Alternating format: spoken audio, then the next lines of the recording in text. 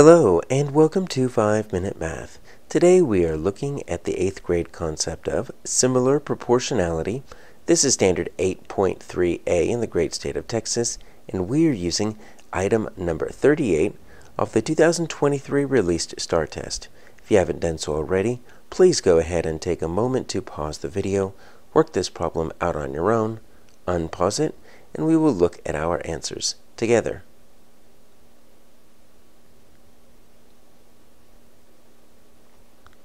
Alright, so we have two similar quadrilaterals.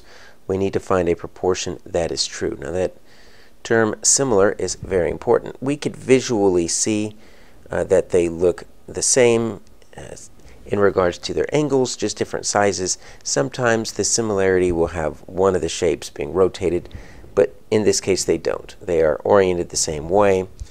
And so this similarity means that we have proportional sides. So that's one thing that we get from this, proportional sides. But this also means that we have identical angles. So the angles stay the same. It's just the side lengths that just either shrink or grow.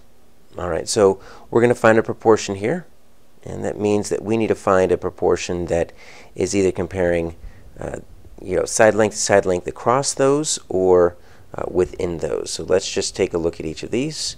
Right, let's look at this y over 15. Okay, so this is going to be y over 15. So that's staying within the small, right? So I'm going to say y over 15. Okay, that's small over small.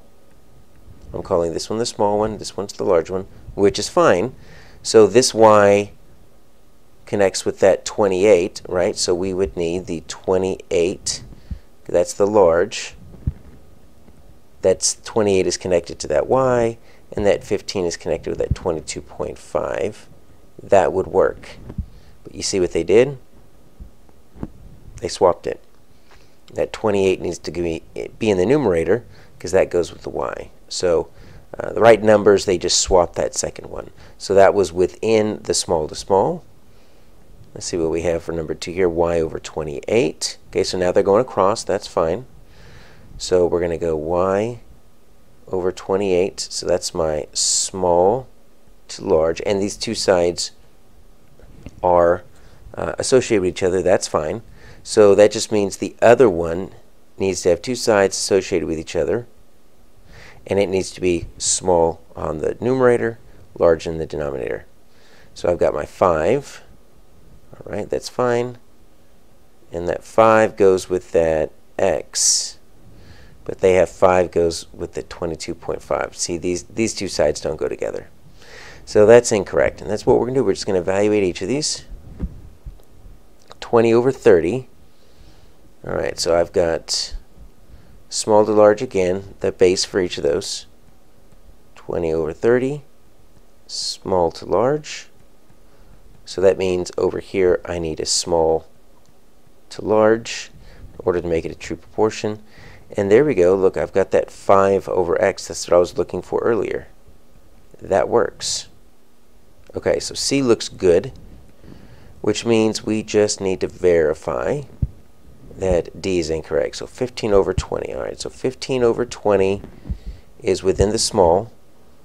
So 15 over 20, that's small to small, which just means I need something that's going to be large to over large.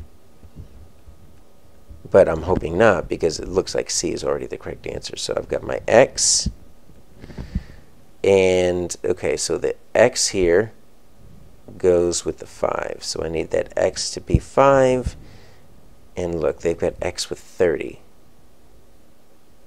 Yeah, okay, so we've got x to, no, that's large to large, so that is fine, but this x should be, yeah, 15 over 20. Yeah, that should be that 22 over 5 over 30. So this should be 22 over 5, because this right here goes with this, and that 20 goes with 30, and that would be better. So that's incorrect. The answer here is going to be C.